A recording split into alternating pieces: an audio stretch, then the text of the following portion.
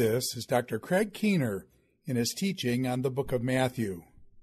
This is session number 7 on the Sermon on the Mount, Matthew chapter 5.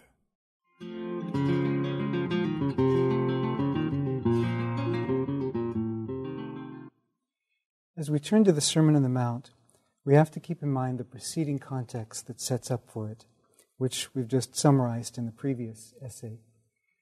Jesus' teaching summarized, repent in light of the coming kingdom, that is, turn, as in the Old Testament prophets, get ready for the future era. And then this message of Jesus, as it's summarized in 4:17, is fleshed out in 5 main discourse sections: the ethics of the kingdom, the proclamation of the kingdom, parables emphasizing the presence of the kingdom, 7 or 8 of them, relationships in the kingdom, and then the future kingdom and judgment on the religious establishment. There, it also has 7 or 8 parables in that section, but those 7 or 8 parables deal with the future of the kingdom rather than the present. So, in Matthew 5 through 7, this section addresses especially the ethics of the kingdom of God and what repentance looks like. This discourse and also the discourse in 23 through 25, or if you want to count it 24 and 25, those are the longest discourses, the first and the last discourses. There are a number of interpretations that have been offered of the Sermon on the Mount. There was the more literal approach to it, held by the Desert Fathers, St. Francis and Anabaptists with regard to civil law, not swearing oaths, or with the Desert Fathers sacrificing everything because of our treasure in heaven, and so on. The medieval approach usually was a higher ethic for clergy. The clergy had to fulfill the Sermon on the Mount, but it wasn't expected for everybody because it was just considered impossible for everybody. Then there was the law versus grace interpretation. Well, this is like the law, and it's just meant to drive you to grace by showing you that it's impossible to keep. And then there was the liberal social gospel approach. This was how we should transform society to conform to this. And then the dispensational approach, which said, well, this is not for this dispensation, it's for a different one, an earlier one.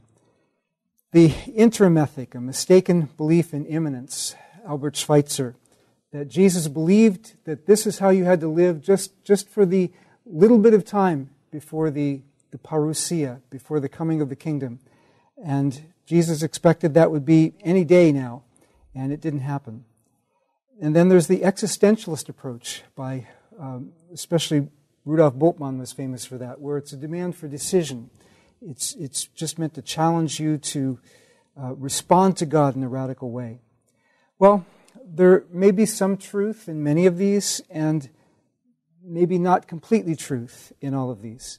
I mean, the literal does challenge us the way Jesus meant to challenge us. There's a lot of hyperbole in the Sermon on the Mount. Hyperbole is rhetorical overstatement to drive home the point. Well, if you take it literally, it certainly drives home the point. It grabs your attention the way the message originally would have. But then there are some things that, well, as we'll see, probably were not meant to be taken completely literally. But we can appreciate those who have emphasized the values by taking it literally. Higher ethic for clergy, I'm not really sure you get that from this passage.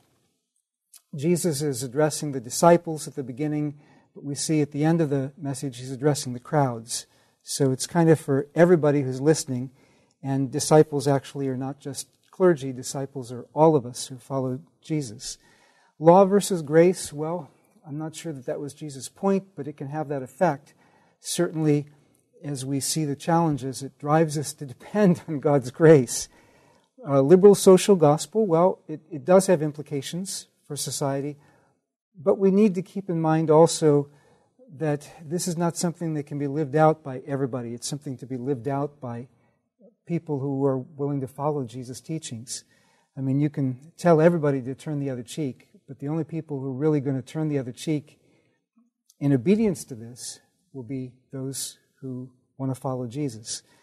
And then you have the the dispensational approach, the old joke that has been told about the old line dispensationalists, not the progressive dispensationalists, that a boy comes back from getting in a fight and his mother says, "Don't you know you're supposed to turn the other cheek?"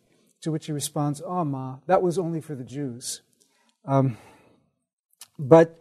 this and the interim ethic both at least emphasize the fact that Jesus was speaking in a radical way to his contemporaries to get ready for the kingdom.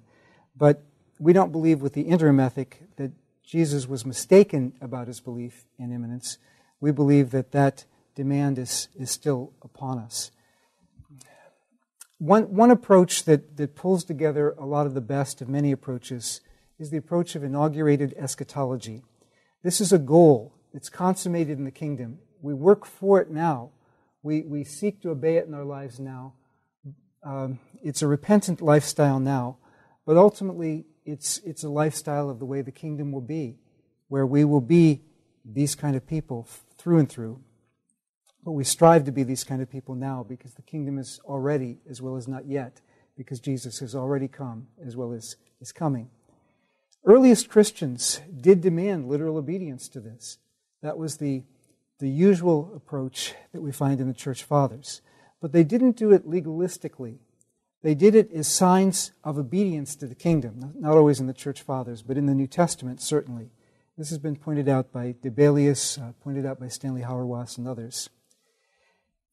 If we look at this speech rhetorically, now this is not a Greco-Roman speech, and it would not be classified very easily in those terms, although some have tried to do it. But if we did try to classify what's the function of this rhetoric, what's the function of this speech, it would be deliberative, that is, placing its demands on us, inviting us to behave a certain way. Hearing it afresh today, we need to keep in mind that it's not just ethics, it's also Christology. The climax in chapter 7, verses 21 through 27, has to do with obeying Jesus and how we are called by the Father to submit to Jesus' words. But we also need, with regard to the ethics, to hear it in all of its radical ferocity, its radical demands on our lives. It's not meant for us to just say, well, that's just hyperbole, so I can dismiss it. That's not the point of hyperbole. The point of hyperbole is to get our attention and challenge us, and we need to let it do that. But we also need to keep in mind the narrative context of the gospel. It's conditioned with grace. For those of us who tend to be introspective, and especially those of us who tend to look down on ourselves and feel like, I can never get this right, we need to remember the message of grace that comforts us. This is part of a larger context of the gospel. But for those who tend to be proud of their religious achievements, those who tend to look down on others for not being as religious as they are, this is meant to be heard as a challenge that puts us all on the same level. We all need grace. Now, the sayings are not completely in the same sequence in Matthew and in Luke. Matthew 5 through 7, much of the material you find in Luke chapter 6, but you also find it in some other passages in Luke 13, and so forth. But remember, the rearrangement of sayings was common. Epitomes, or summaries of someone's teaching, could rearrange sayings. That was not the issue. They could be arranged topically. So the fact that Matthew and Luke are often in common sequence is very nice, but we don't have to expect that this is exactly the same sequence in both, or exactly the same sequence in which Jesus spoke it, or that Jesus had to speak all this on one occasion, because that's simply not the way these things were written. But many of these things seem to have been spoken on one occasion. We can see that by comparing Matthew and Luke. Rhetoric also allowed for rearrangement. And when rabbis recited teachings, they didn't recite them in chronological order. They would draw teachings from various places. Again, biographies were not in chronological order. So if somebody looks at this and says, whoa, this is in a different place in this gospel and in this gospel, don't worry about it. That's the way people wrote. That was expected. Jesus' teachings. I want to look a little bit at the nature of Jesus' teachings as we start into the Sermon on the Mount. And I'll raise some issues for questions that I'll resolve better later, but I'll raise them here. Jesus' teachings. There are some different Old Testament rhetorical forms that play into Jesus' teachings, and some of those had developed beyond the Old Testament by Jesus' day, commonly used by other Jewish sages. So these were familiar ways of communicating. But usually you'd have a sage, you'd have a prophet. They weren't exactly the same thing. But Jesus in his person draws together many different styles of teaching. For instance, he uses proverbs and parables, like a sage would. Old Testament sages, and also in the interim period, like in the book of Sirach and so on. Jewish sages had continued to use these forms and developed these forms. And yet, Jesus also says things like, "Woe to you, Capernaum." He speaks like a prophet, speaks of judgment in the temple. So he speaks oracles to some extent. Also, we have some midrash, where Jesus expounds Scripture, or he gets into Scripture debates with the Pharisees. Like most Jewish sages, Jesus had both distinctive and common characteristics in his teaching. "Amen, I say to you." Well, amen, you could say it at the end of a prayer, but you didn't normally preface your statements with that. That's a distinctive expression for Jesus' authority. Unlike many other rabbis, Jesus doesn't cite earlier tradition. He doesn't say, well, Rabbi Akiba citing Yochanan ben Zakkai, citing Hillel, citing Shemaiah and Abtalion, or something like that. He just says, "I say to you." He speaks as if on his own authority, or directly appeals to the Father's authority. And something else very distinctive about Jesus is that other rabbis didn't go around hinting that they were God. But some other expressions that Jesus uses were very common in his day. Parables and proverbs were common fare among other teachers. Hyperbole, rhetorical overstatement, was very common for grabbing hearers' attention. It's not unique to Jesus. It's part of the expected teaching style of the day. Humor. For instance, trying to take the splinter out of somebody else's eye when you've got a big tree sticking out of your own. And other kinds of graphic devices like gnashing of teeth and people being cut up.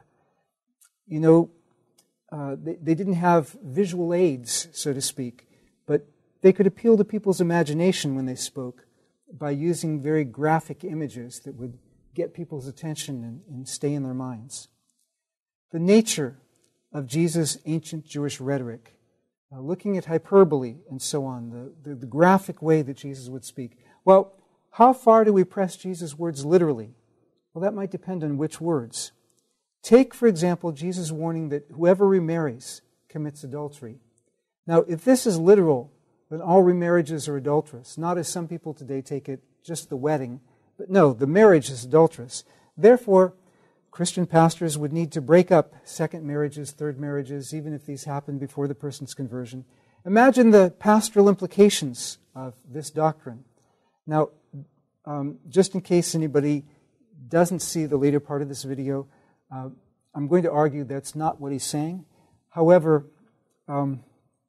it is meant to seize our attention, to force us to think about how important it is to keep our marriage together, insofar as it depends on us.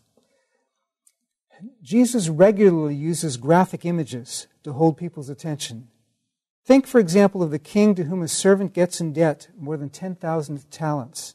That was probably more than the total amount of money in circulation in any nation back then, possibly excluding the Roman Empire. What king would let someone get that far in debt to him?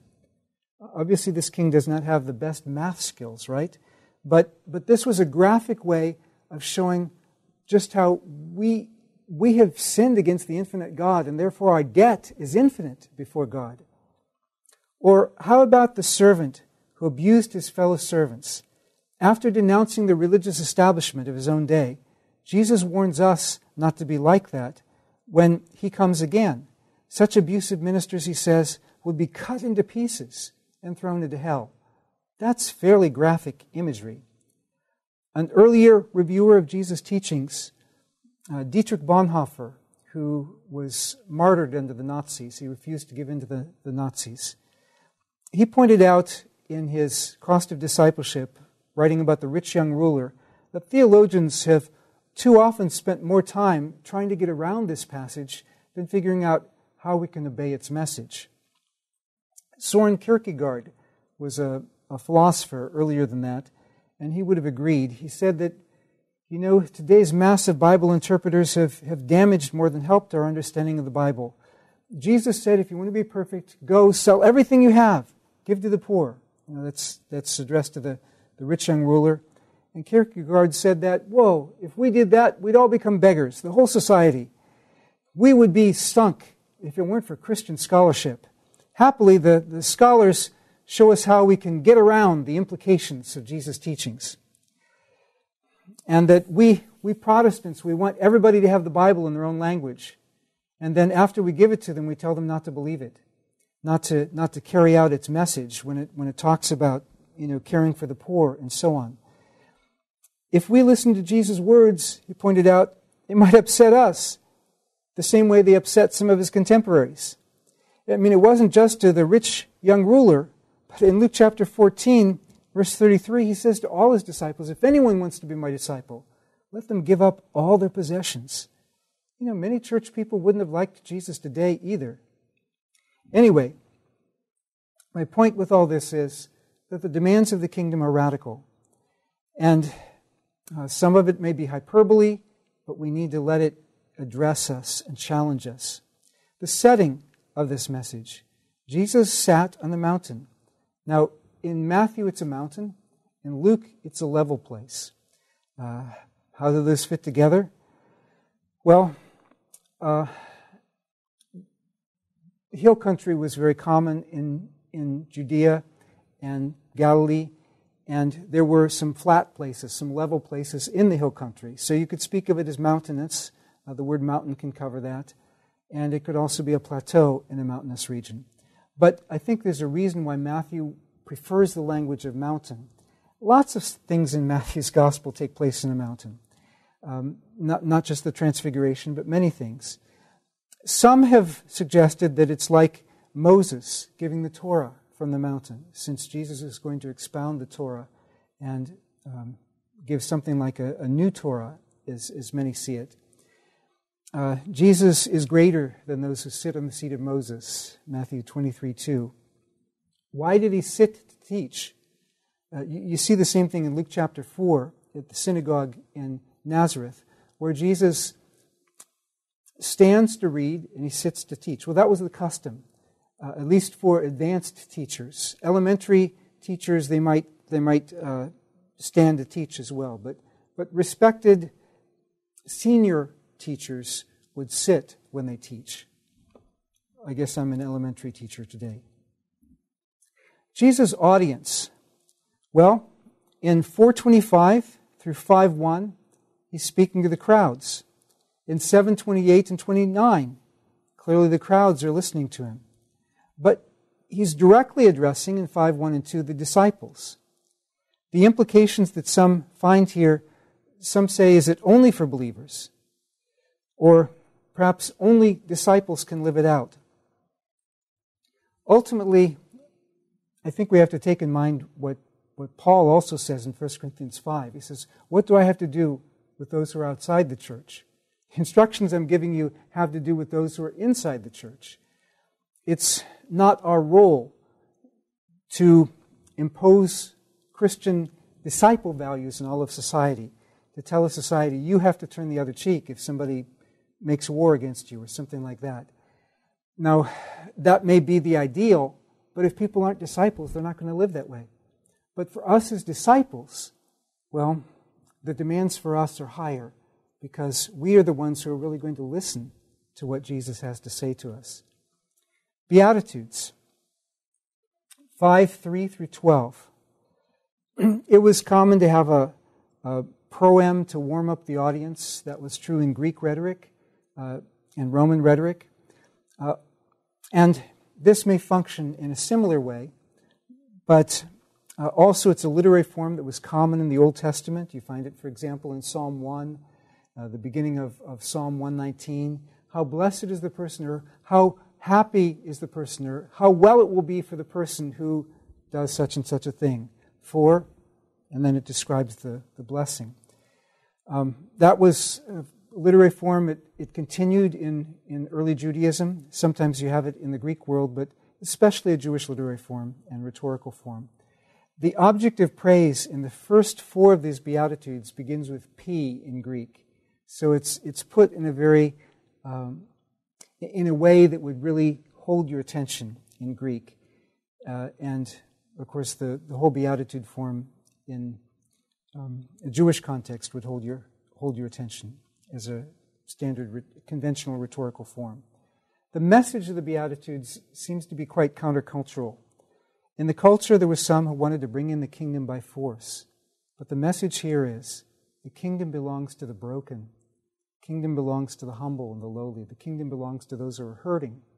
So, if you feel weak, sometimes in our lives, when we feel like we're at our weakest, at our most broken, is sometimes when the Lord is really closest to us. And we can look back at those times and realize that we grew the most in our faith.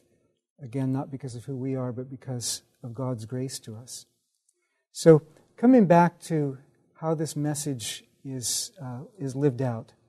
Remember, it's a summary. It's fleshing out the summary in 4:17. Repent in light of the coming of the kingdom. Turn to God. And this is how you should live to get ready for the future era, because this is living out more of the lifestyle of the kingdom. Kingdom blessings. For example, the meek will inherit the earth. Peacemakers will be called God's children. The merciful will receive mercy. The poor in spirit will receive the kingdom. The persecuted will receive the kingdom.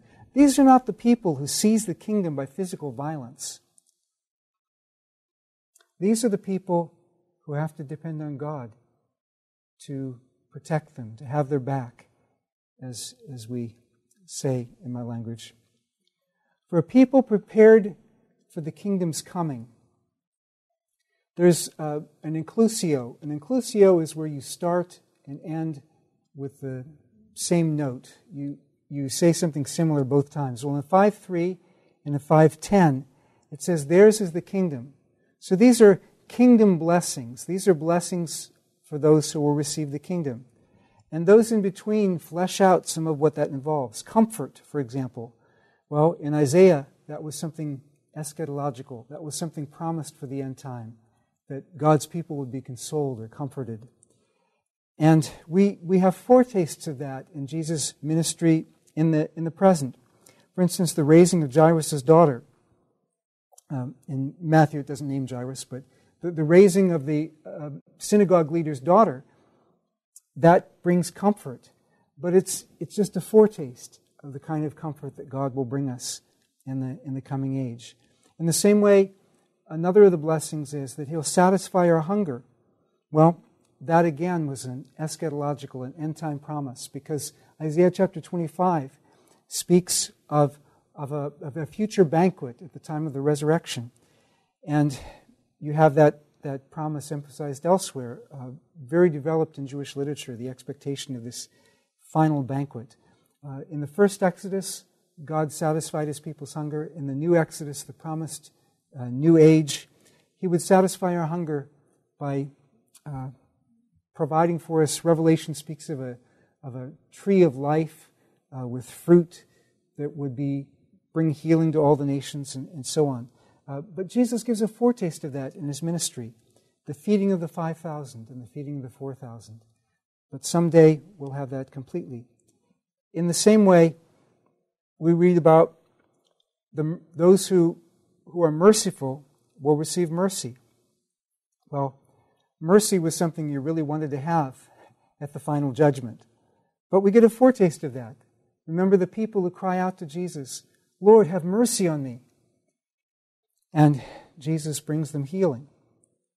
And also the idea that they will be called children of God, those who obey these values. And they will see God. Well, those things were associated with the first Exodus. But remember, Jesus does that in the present. Jesus calls His disciples His brothers and sisters. These blessings were blessings that would come only by divine intervention. We have a number of divine passives that say things that will happen to the righteous. Well, how will they happen? These are blessings from God. The meek will inherit the earth. That language is borrowed from Psalm 37. Now, in Psalm 37, the meek would inherit the land. But by this period, Jewish interpreters often took kol haaretz, all the land, as all the earth, literally. And they believed that, in accordance with some other Old Testament prophecies, that God's people would inherit all the world to come. And so Jesus presumably means it in that wider sense, that the meek, the ones who are often ground down by those in power now, the meek, the future belongs to them. Prerequisites for the kingdom, for kingdom people. We don't try to force the kingdom on people who are unprepared for it. The kingdom doesn't come by violence, it doesn't come by force.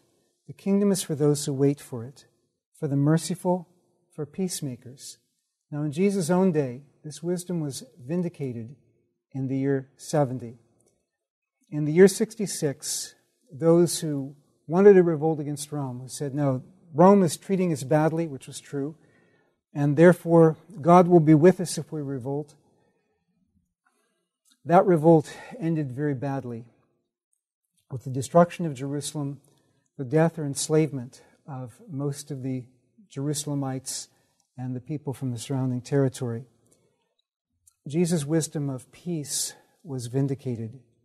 God favors the humble who don't trust in their own strength. The meek, probably using the earlier biblical phrase, the Anawim, as we also see in the Dead Sea Scrolls and elsewhere, the poor in spirit, the broken, the lowly. Sometimes Jewish people associated that with religious piety, but especially it was being humble and not depending on ourselves, but depending on God. We also see that these apply to those who yearn for God above all else, who hunger for righteousness. You can remember in the Psalms, God, you are my God. Early will I seek you. My flesh longs for you in a dry and weary land. Or how the psalmist says, as the deer pants for the water, so my soul longs for you. People who hunger and thirst for God. People who hunger and thirst for righteousness. People who say, I can't make it without you, God. We're desperate for God. God is near those people. Those who hunger and thirst for righteousness, Jesus says, will be filled. And sometimes that can be expressed with literal hunger, with fasting. Fasting was often used for mourning, and sometimes people would be driven to this by mourning for their own sin, or mourning over looking around at the sinfulness of the society around them and just mourning over sin. But whether with physical fasting or not, I mean, Isaiah 58, the fast the Lord desires is working for justice, but there's a yearning for justice. There's a yearning for God's will and God's purposes in the world, because we know that's what's best for people. We can't force them to accept it, but we want that to be true, because that's what we care about, because we know our Father has everybody's best interests in mind. Mourning, Isaiah 61 speaks of God comforting the mourners, and God will comfort us. He will make a world in which only righteousness dwells. It also speaks of the pure in heart from Psalm 73, a psalm that goes on to speak of hoping in God alone. These kinds of exhortations that Jesus gives us, or these kinds of promises Jesus gives us with His Beatitudes, challenge us as disciples in our daily lives, turning the cheek, loving our enemies. God must vindicate us. The climax of these Beatitudes is persecution for the kingdom, 5:10 through 12. Jesus speaks of suffering for righteousness, suffering on account of me. The fact that He links these together is very significant. Suffering on account of me. Elsewhere, in Jewish literature, you would have people talking about suffering for righteousness and suffering on account of God or God's name. So Jesus here is being identified as divine. But here we have non-retaliation to the fullest extreme. It's not just you don't strike back. It's that you rejoice when you're persecuted because you know that you have a great reward. Your interest is not in what people do to you. Your interest is knowing how you stand before God and that God delights in you who are serving Him with all your heart. And Jesus compares His disciples with the prophets of old because the disciples, like the prophets of old, are serving the Lord and declaring His message. But later on we'll see in 13:17 that Jesus' disciples are more than prophets, things that prophets desired to look into. We bear Jesus' name, and so we have an advantage even over the Old Testament prophets because we have a fuller knowledge, because we come after them, after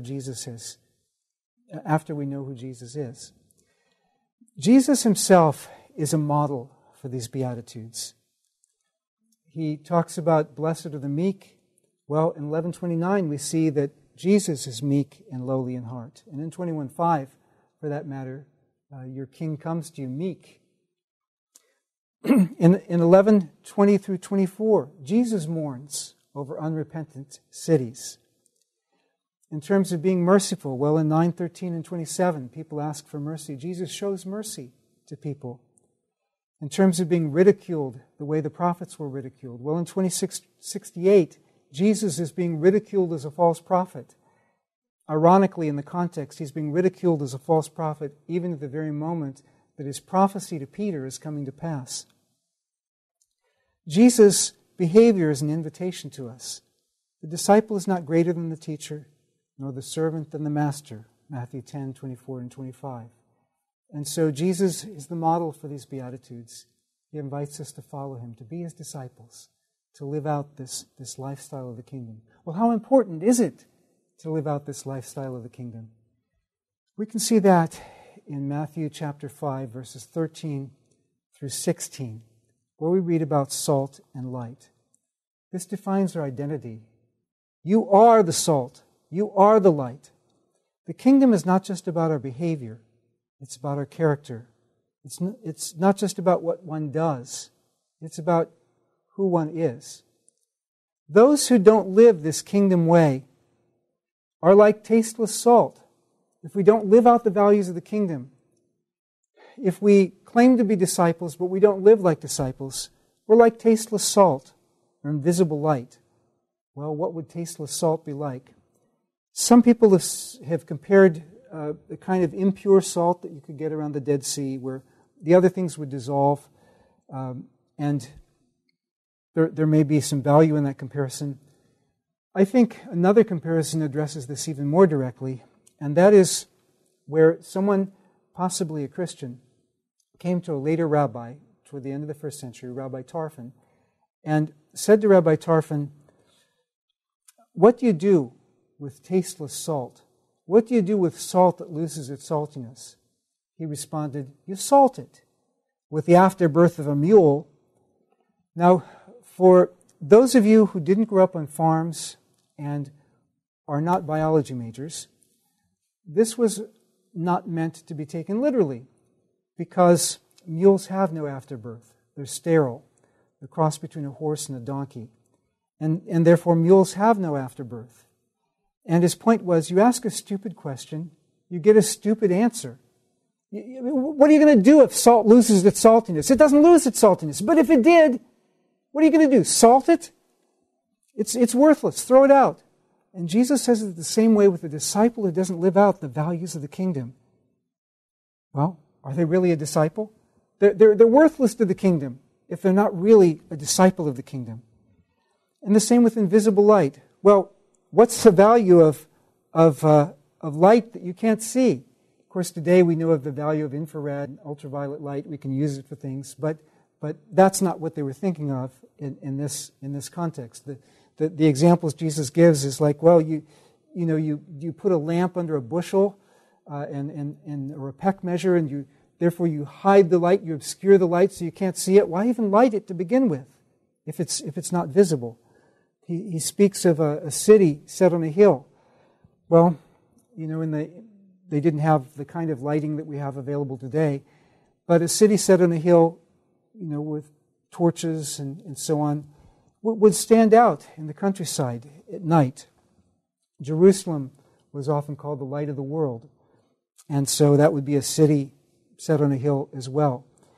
And this echoes where Jesus says, you are the light of the world. He's echoing the light to the nations in Isaiah chapter 42, the mission of the servant, a mission that in Isaiah 49 we find out that one on behalf of the servant carries out. But just because Jesus fulfills that mission doesn't mean that the mission isn't still for God's people. We are, as His disciples, supposed to carry out that mission too. We are to be the light of the world. But what good is a light that nobody can see? People have to be able to see the light and be changed. But He says in 5:16, "Let your light so shine so people may see it and glorify your Father who's in heaven." Speaking of your good works, let them see your good works. But a little while later, in chapter 6 and verse 1, Jesus says, "Don't let people see your good works that they may glorify you." Well, should we let people see our good works? Or should we not let people see our good works? Here Jesus is being a good Jewish sage, driving home the point, and using some paradox in the process. It's like in Proverbs 26, where it says, "Don't answer a fool according to their folly, lest you be like them. But do answer a fool according to their folly, so they won't be wise in their own eyes." Well, which is it? Answer them or don't answer them? Well, there's some truth in both, right? And there's truth in both that Jesus says here as well. But note the difference. Let people see your good works so they may glorify your Father. Don't let people see your good works that they may glorify you. The issue isn't whether people see your good works or not. The issue is the motive of your heart. And that's something that nobody else can know. Only you, at best, and always your Heavenly Father. So we need to live with Him as our audience, because He's the one who sees us when we're in private. He's the one who knows our thoughts when no one else is paying attention or can know them. Even stronger words than this follow. If we have not been convicted yet, we may get nervous with this. 5:17 through 20, you must keep God's law. In 5:17, Jesus says, "I came to fulfill the law. I didn't come to destroy it. I came to fulfill it." He said it won't pass away until heaven and earth pass away. And that echoes sayings in the Old Testament and other Jewish sources. And Jesus uses the same phrase later on in Matthew 24, a way of saying, this is permanent, this is forever, this is God's word, this is God's truth. 5:17, "I came to fulfill the law."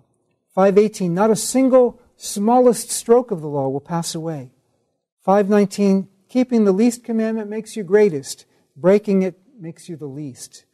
And 5:20, "Your righteousness must surpass that of the scribes and the Pharisees, if you want to even be in the kingdom."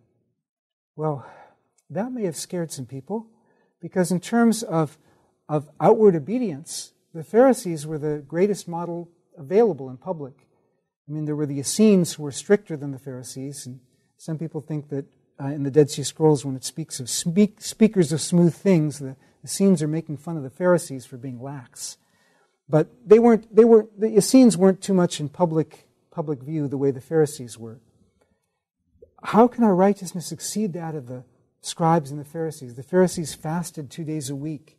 The Pharisees tithed meticulously on everything in ways that we'll see about further as we go on.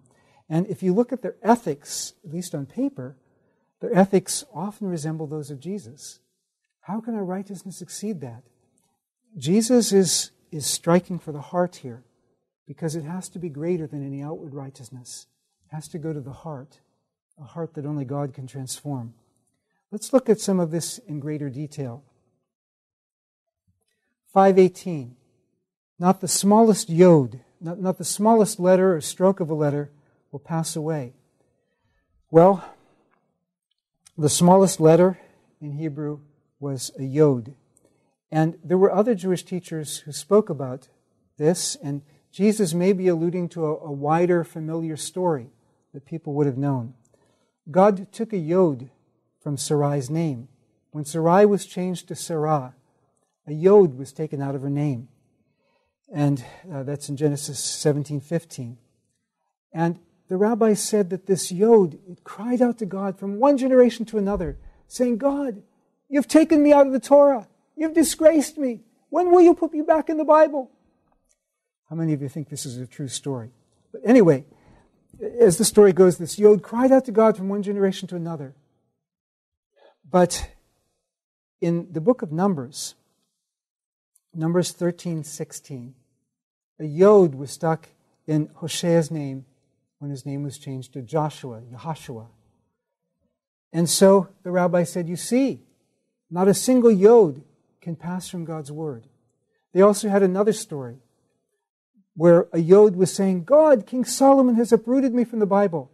To which God responded, 1,000 Solomons shall be uprooted, but not a single yod will pass from my word. So Jesus is alluding to this graphic image and saying, nothing will pass from God's word. This is God's word. It's forever. And he was saying that about the Torah, about the law. And then in 5:19, if you break it, the least commandment, then you're least in the kingdom.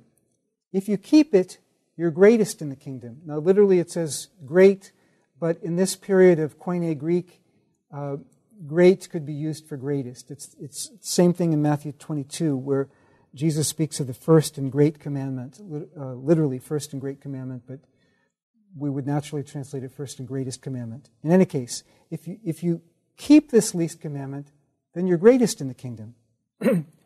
So what happens if you break it and you keep it on the same day? You average out in the middle. What happens if one person breaks it and you break it on the same day? Which one of you will be least in the kingdom? This wasn't meant as a game for math majors to try to calculate exactly your standing in the kingdom. This was a graphic way of speaking. You had this one rabbi who did something similar. He would come into class one day and he would say, this student over here, this is my most brilliant student. If this student were in one scale of the balance and the whole world were in the other scale, this student would outweigh the entire rest of the world in intellectual acumen. The rabbi comes in the next day and points to another student and says, this student is so brilliant that if he were in one scale of the balance and the whole world were in the other scale, he would outweigh the rest of the world. Well, how can this be when this student over here is in... Did they have a nocturnal brain transplant from this student to this student? What happened? It was just a graphic, hyperbolic way of reinforcing the point, of gripping your attention. Well, when the rabbis spoke of the greatest and the least of the commandments, and I learned this from Robert Johnston, who recently retired from the Seventh-day Adventist Seminary. He wrote a good article on this. Rabbis speaking of the greatest and the least commandments. Well, the greatest commandment, many of them thought, was honor your parents and you will live. And that's not just some of the rabbis. The rabbis disagreed on which was the greatest of the commandments, but in this particular saying, they were saying, well, the honoring parents is. Josephus also says that was the greatest of the commandments. So you can guess, probably there were a lot of people who thought that back then. But they said the least of the commandments is the one in Deuteronomy 22, where if you come along and find a bird's nest and you take the young out to eat, leave the mother bird behind. They said that's the least commandment. But they noticed something. With both commandments, the Torah said, do this and you shall live. And the rabbi said, not just live long in the land, but live really long on the earth. You will have eternal life.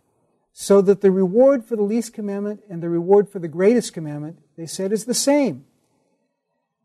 And the punishment for breaking the least commandment and breaking the greatest commandment is also the same. Well, what were they saying? The rabbis admitted that everyone sins sometimes, even them. Their point was you can't pick and choose among God's commandments. You can't say, well, I won't murder anybody, but I'll have sex with somebody I'm not married to. you can't pick and choose and say, well, I don't want to keep that commandment, but I keep the other ones pretty well. You must obey all of God's word. To cast off one piece of the law, saying, well, I don't have to pay attention to that, was tantamount to casting off the whole yoke of the Torah. And the rabbi said that was apostasy. Not that nobody ever sinned, but you can't say, well, I reject the law or part of the law.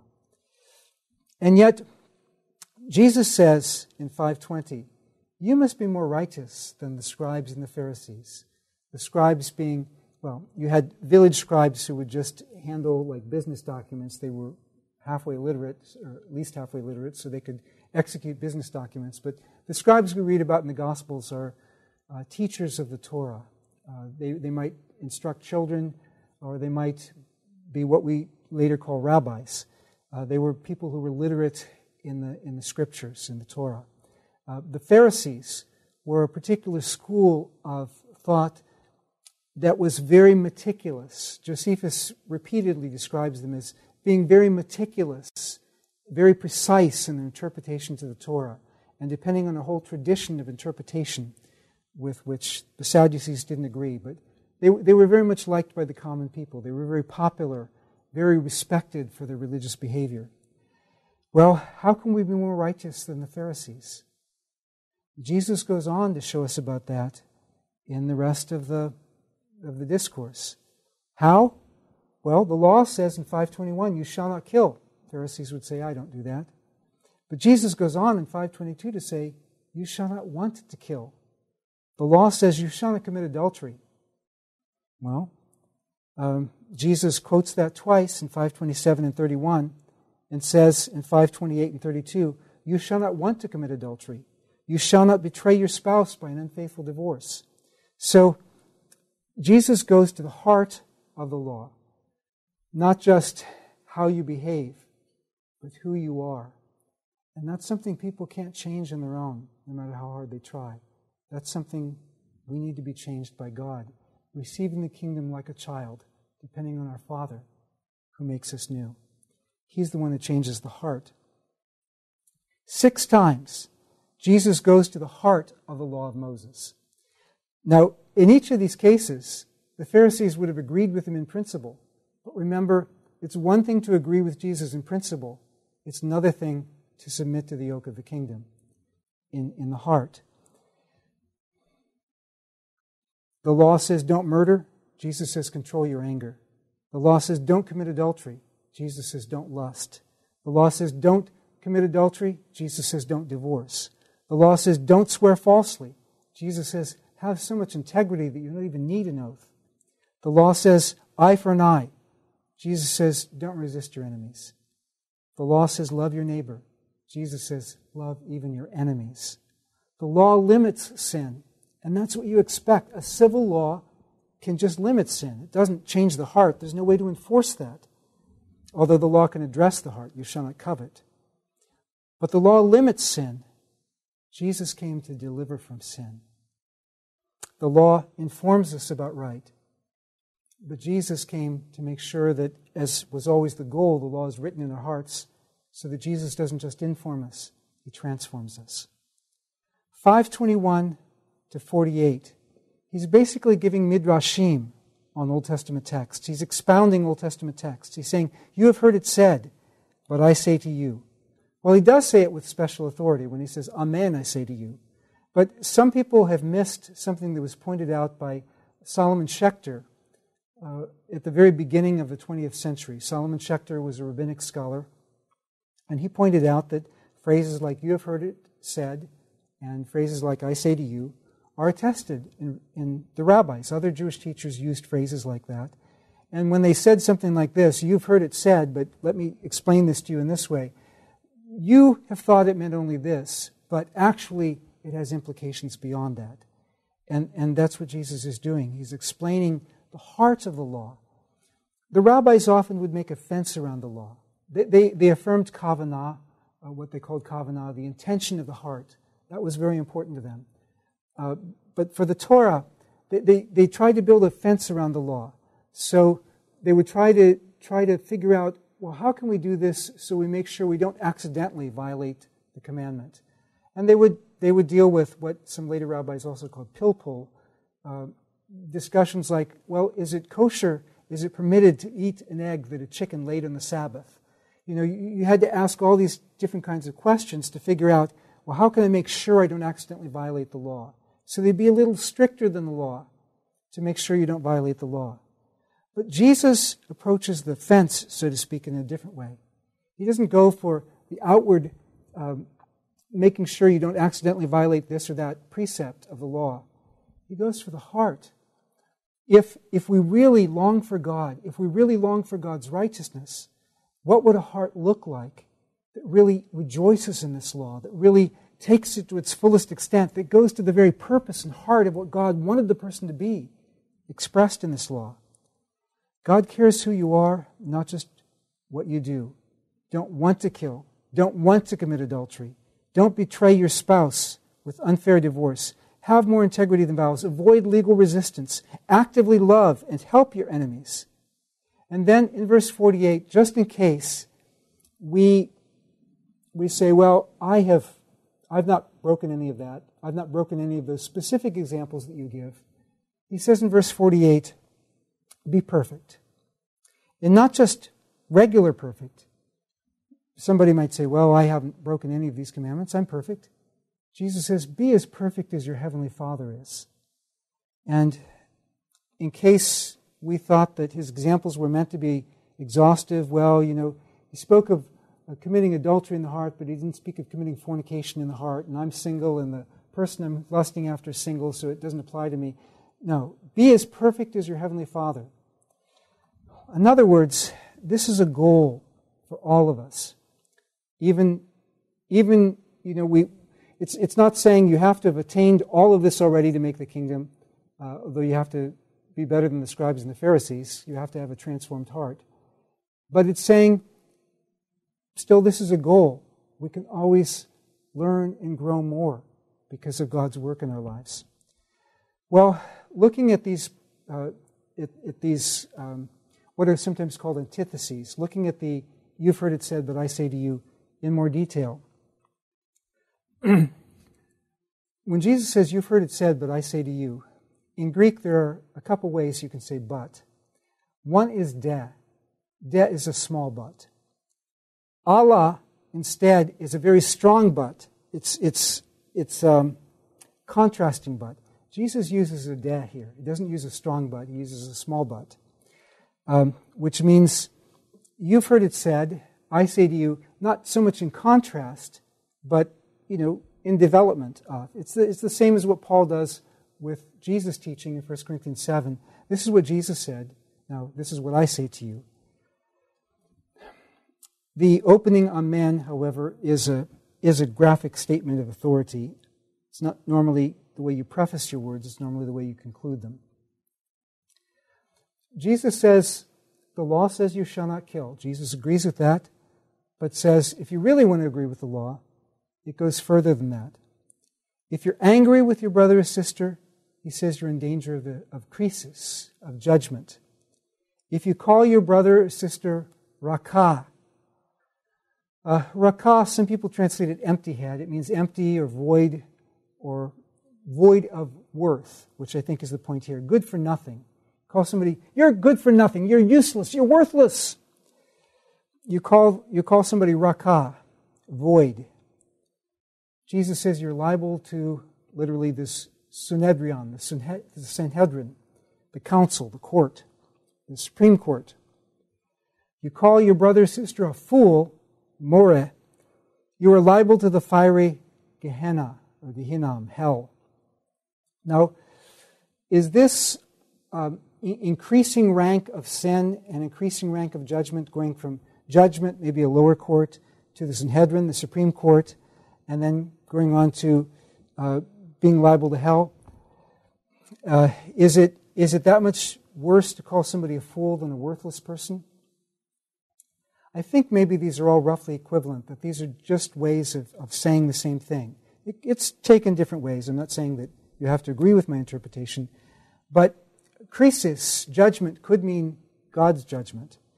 The Sanhedrin, I don't think it's the earthly Sanhedrin. The Supreme Court would not of Israel would not have tried anybody for the offense of calling somebody an empty head or calling somebody worthless. That was not an actionable offense for the Sanhedrin. However, Jewish texts also speak of a heavenly Sanhedrin, a heavenly court, and that would make sense of this context, because Jesus goes on after this saying to speak in the following verses of, if you're brought before the judge, well, he's speaking figuratively of the heavenly judge. And then all of that would be parallel to the fiery Gehenna. You'll face judgment. You'll face the heavenly court. You will face the fiery Gehenna. And that's really scary the way he puts it, because Gehenna was already conceived generally as fiery anyway. So to call it the fiery Gehenna means it's the fiery Gehenna. Now, Jesus also warned against coveting others sexually. Among Gentiles, many people thought that was just absolutely normal. And magical spells often would deal with how you could get somebody to like you sexually if it was somebody you sexually liked. Well, Jewish people didn't think that was a good idea, especially Judean and Galilean Jewish people, and further to the east. And Jewish women normally wore head coverings to prevent male lust, because in the Mediterranean world, women usually covered up most of the rest of their body. So when you read about male lust, usually you read about men lusting after women's feet, their hands, or their head. But in the Eastern Mediterranean, and particularly in Jewish culture, the women would cover their hair. The hair had to be completely covered to prevent male lust. Interestingly, Jesus does not blame male lust on the woman, in contrast to some other documents from this period. He says the man has to, we can all help each other. Men and women can help each other by not dressing in certain ways, but the person who does the lusting is the person ultimately who's responsible for this. The penalty for this is hellfire. Jesus speaks of it in terms of stumbling, which was often a phrase for apostasy back then, like in the book of Sirach. The moral principle here is the principle of marital and premarital fidelity. Being faithful to your spouse or your future spouse means you're not looking around at everybody else. And we see a positive example of that, I think, in Joseph, controlling himself, and a negative example of that in Matthew 14 with Herod Antipas. What are the solutions that are listed here for this sin? Well, the solution that we have specifically listed, Jesus says, if your eye causes you to stumble, rip it out. If your hand causes you to stumble, tear it off. And so I usually say to my students, looking around the classroom, I say, I can see that none of you have ever committed the sin of lust, because all of you have your eyes. And then they laugh, sometimes a nervous laugh. But if we compare the Jewish contemporaries, whoever looks for the purpose of coveting another's sexuality is guilty of the act. In the Dead Sea Scrolls, it speaks of this, and elsewhere.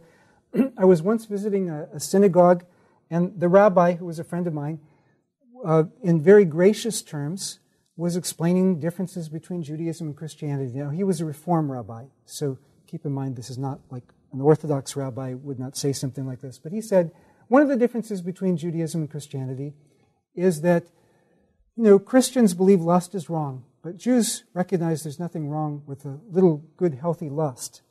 Well, I think he was thinking in terms of the Jewish teaching about the Yetzer Hara, the evil impulse, where in Jewish teaching, well, if you didn't have at least some of that, you wouldn't have any libido, you wouldn't be able to reproduce.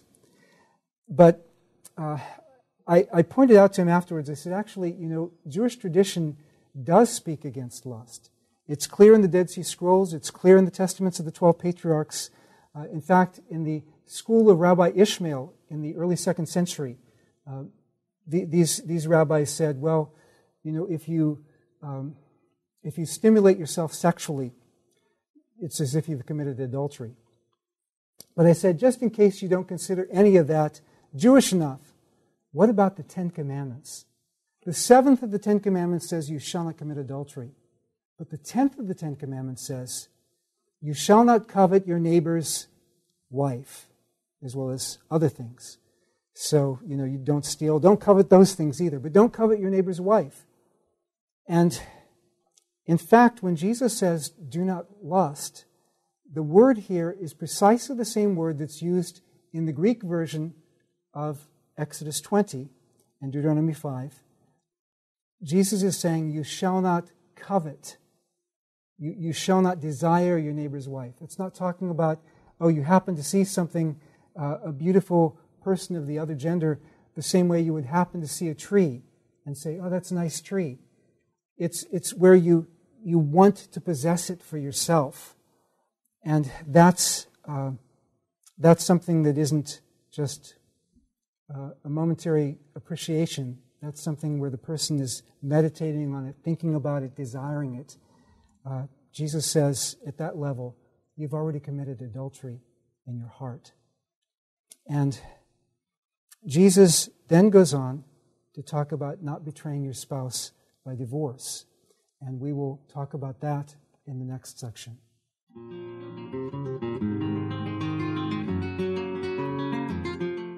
This is Dr. Craig Keener in his teaching on the book of Matthew. This is session number 7 on the Sermon on the Mount, Matthew chapter 5.